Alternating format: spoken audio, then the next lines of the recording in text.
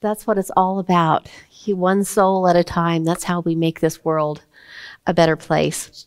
If I was to tell you that there was a Old Testament king, that everything that he did, he succeeded at. Everything that he did prospered.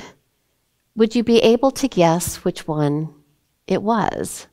A lot of people would go to King David. He was the most famous, but it wasn't him.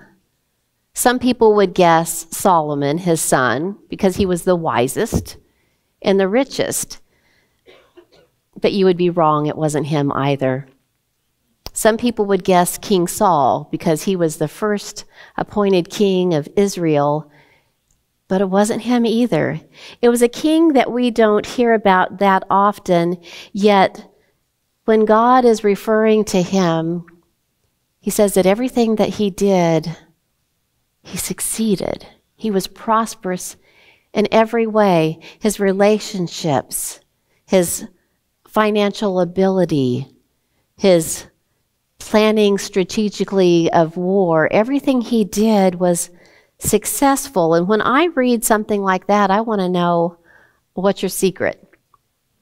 Because, you know, it's nice to hear somebody succeed, and I'm like, that's great, but I want to know how you got there. Well, this gentleman, his name was King Hezekiah. And we're going to talk a little bit about King Hezekiah. When I was growing up, the only thing really that I heard about him was at one time his life was going to be shortened and he was able to persuade God differently. But I didn't hear a whole lot about the rest of his life leading up to that. And so I want to do a little bit of a backstory with him. I want you to go with me on this journey of finding out why he was such a success. What it was that he did that was different than what everybody else had done around him. I want to read in 2 Kings chapter 18 and verses 2 through 7, and we're talking about Hezekiah here. He was 25 years old when he became king, and he reigned in Jerusalem for 29 years. His mother was Zechariah's daughter, Abi. He did what the Lord considered to be right, according to everything that his ancestor David had done. He removed the high places, demolished the sacred pillars, and tore down the Asherah poles. And what that was is like, they looked like totem poles. They were pillars that they would put up with different idols on them, and you were to worship them. He also demolished the bronze serpent that Moses had crafted because the Israelites had been burning incense to it right up until that time. In other words, they started worshiping this statue that Moses had made. Hezekiah called it a piece of brass. He trusted the Lord God of Israel, and after him, there were none like him among all the kings of Judah, because he depended on the Lord, not abandoning pursuit of him and keeping the Lord's commandments that he had commanded Moses. So the Lord was with him. Hezekiah prospered wherever he went, even when he rebelled against the king of Assyria, refusing to serve him. So it gives you a little bit of a clue here about why God was with him. He was committed to living the right life. He destroyed idols, and he would talk with God about decisions. He would follow the things that he knew was right. He was always committed to God, even unto death.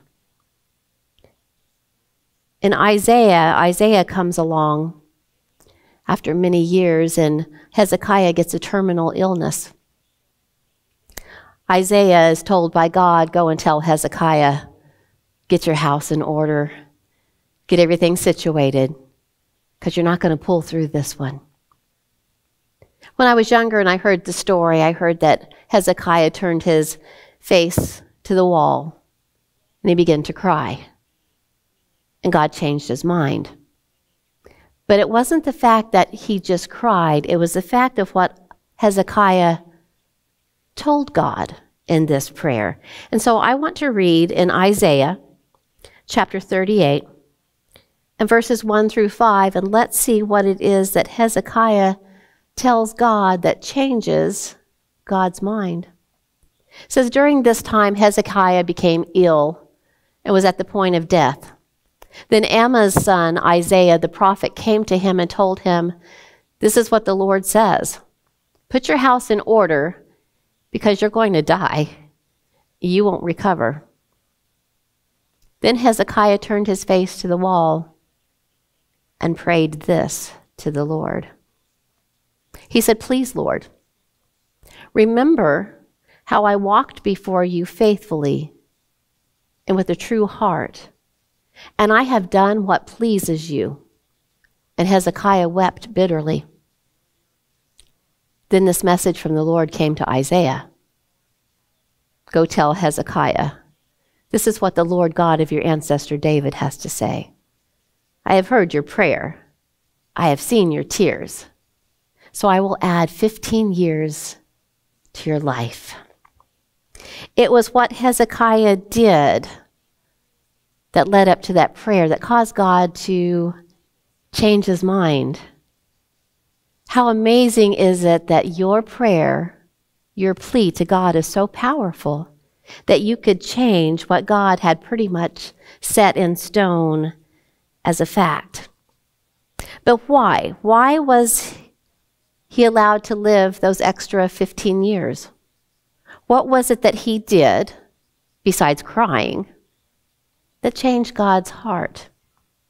If God was to come to us today and he was to say, "Get your house in order. You're not going to pull through this one. Your time's up." And if you weren't ready to go, if you still had life experiences that you wanted to have, if you still wanted to be with your loved ones, and you were to say, "God, I want to remind you of the life I've lived," how would that measure up? Would he look at the last years of your life since you become a Christian and go, "You know what? Yeah, you've made a difference.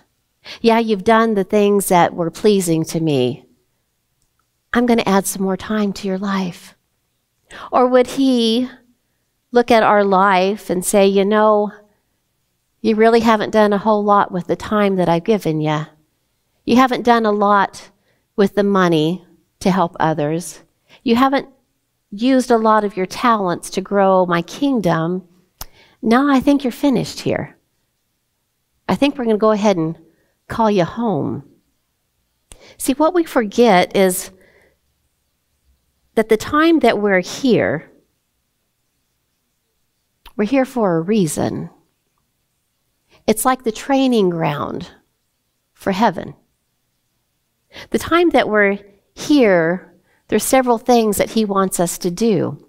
And Hezekiah will point those out by his life of those things that we need to do if we want to prosper in everything that we do.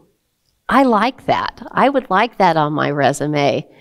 Everything that she tried was a success. Every choice that she made, it prospered.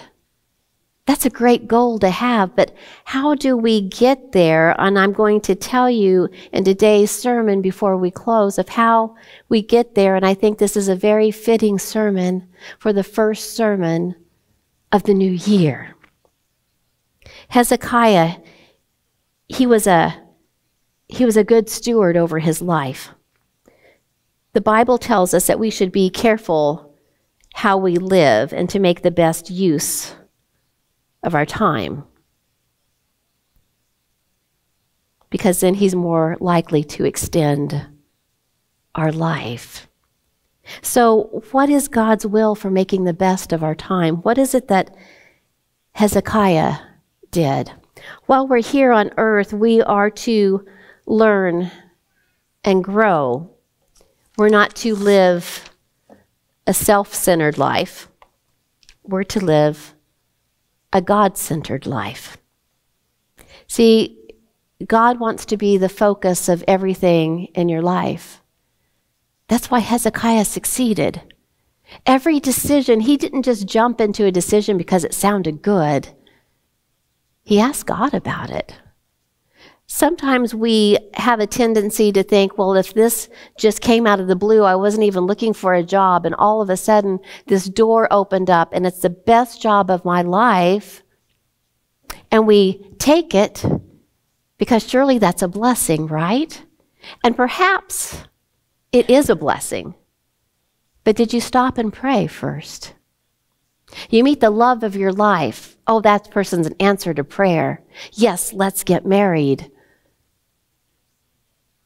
But did you pray about it? See, because if you want your heart to have very few heartaches, the way to help you in that area is ask God these decisions. It may look good on paper. It may sound great. But is it from God? See, that's what Hezekiah, that's why he succeeded at everything he did, because he took it to the one who had all the answers.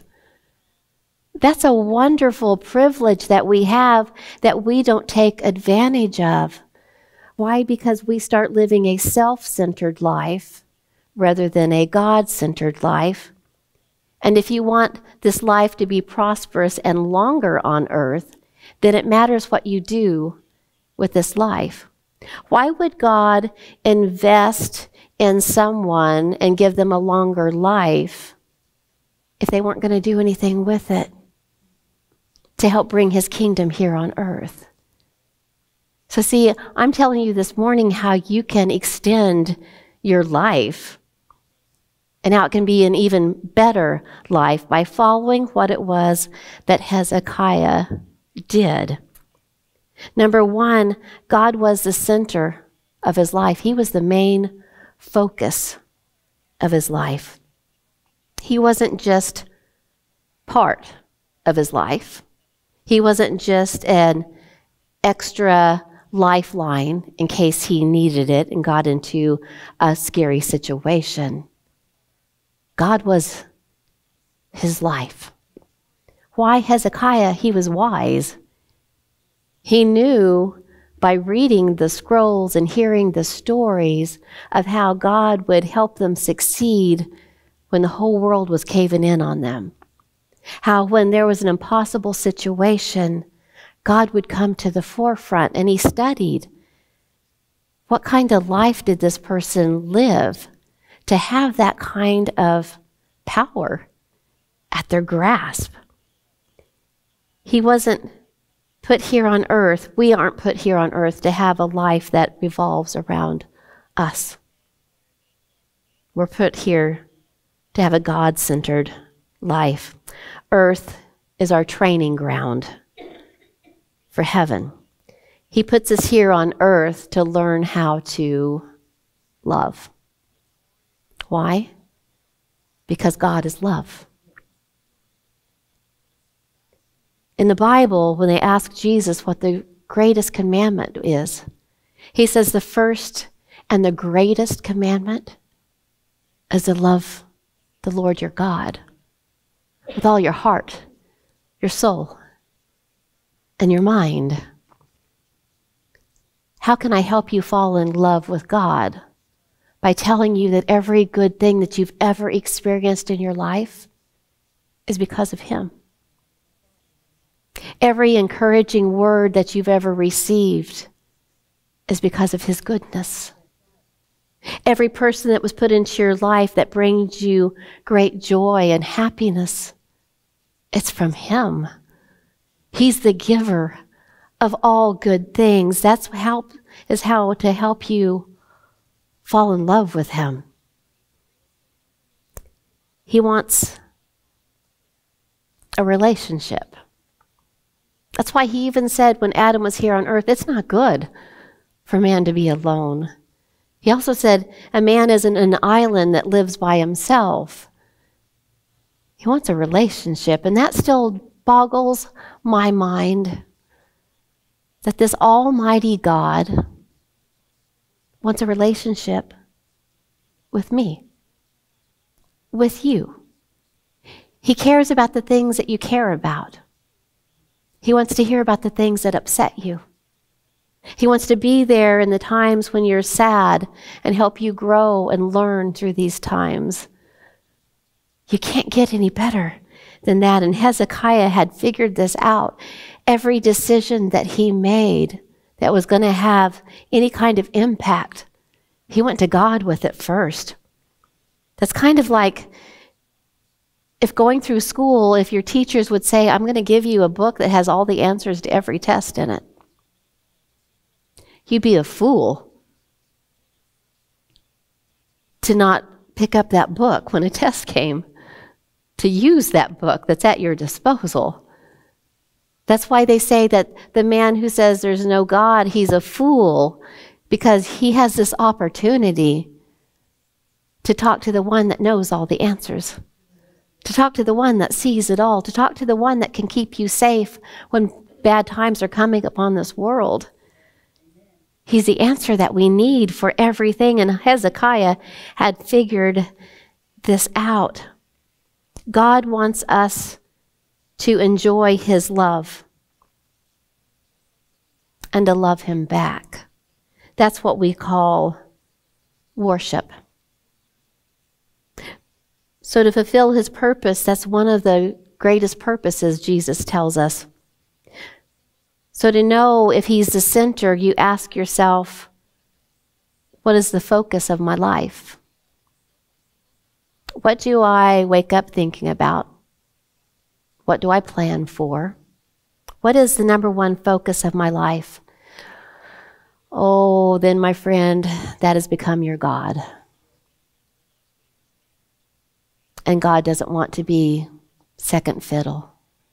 He wants to be the main character, because he can make every area of your life better. The second thing that God wants us to do that Hezekiah did, and even reminded him that he has obeyed him and he has made an impact in people's life, is God wants us to love him and to love others. He says, that's my kids. He even goes so far in the Bible to say that you can't say that you love me and you don't love people. Wow. So if you want to know God's purpose in your life, it's for you to learn to love people, because you're not going to get away from them. When you go to heaven, it's going to be pretty packed. And if you can't stand people down here on earth, you're going to have a real hard time. God wants you to learn how to love. Doesn't mean that you have to like them, but you have to learn how to love them. Why? Because they're the apple of God's eye. Jesus died for them on the cross. You don't have to love their ways, but you have to learn how to love them enough to pray for them and to get along with them. The other thing that Hezekiah did is he says, I have obeyed your commandments, meaning he has grown in wisdom and he has spiritually grown. God wants us to grow up spiritually. He doesn't want us to be babes in Christ. What's really sad is people grow old, not necessarily grow up. I was always surprised at that. In fact, several years ago, I was surprised when I ran across an adult that pouted. For some reason, I thought that was child things that you outgrow, and your parents help force you to outgrow that. And it was so odd to see a 50-year-old act like a preschooler. And it took me a while to realize, oh, they grow old. That doesn't necessarily mean that they've grown up. In fact, Paul was upset at some Christians that had been Christians for so long, and he says, I'm still having to feed you with a bottle. But see, the goal is for you to grow up spiritually so that you can reach others. That's part of the training ground here on earth. And then the other reason that God extended Hezekiah's life is Hezekiah gave back. He gave back to the people that he was in charge of. He gave back to God's kingdom. The purpose in that he has for our life here, especially if we want to live a good, long, prosperous life, is to give back. He says, I don't want you just to serve me. I want you to serve your brothers and sisters. I want you to serve others. See, that's what's called ministry. A lot of people want to be great leaders because they want to be able to influence people and have this leadership role, this prestige, but they have it all wrong in their mind. They're seeking it, some people are seeking it for the wrong reason because, see, to be a great leader means you're the best servant of all. To lead means that you serve the people that you are leading. That is your ministry. So how do we serve God? By serving others. Some Christians have it wrong. They think, well, we serve God by reading our Bible and getting that knowledge. We serve God by praying. We serve God by putting money in the offering plate. Those are a type of serving God. But if you're not serving your brothers and sisters, if you're not serving to make the kingdom better, if you're not serving those that God calls you to make a difference in, then those others are just works. You're not really serving God. But because Hezekiah was serving God and giving back to others, God said, you know what? I'm going to let you hang around some more because I see all the good things that you've done.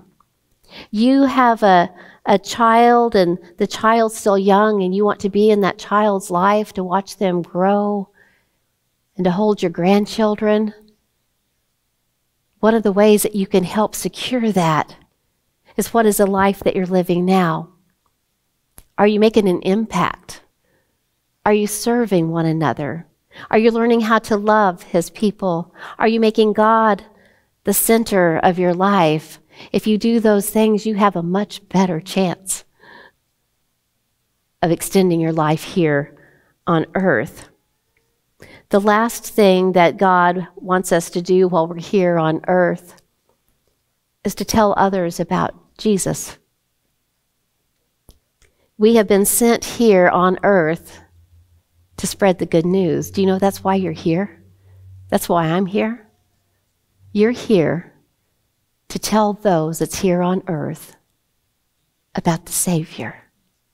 That's the main reason that you're here, that and to learn how to love. Because this really is your training ground. And how you invest here will translate in heaven. Oh, everybody that believes in Jesus as the Savior, you've got your ticket. But heaven's going to have different rewards according to different things that we've done here on earth. There will be different positions in heaven. You're still going to learn. You're still going to grow. So while I'm here, I'm investing not just in this, I'm investing in eternity. You're investing in eternity by every decision that you make. And I'm the kind of person, maybe call me lazy, I don't want to do do-overs and repeats.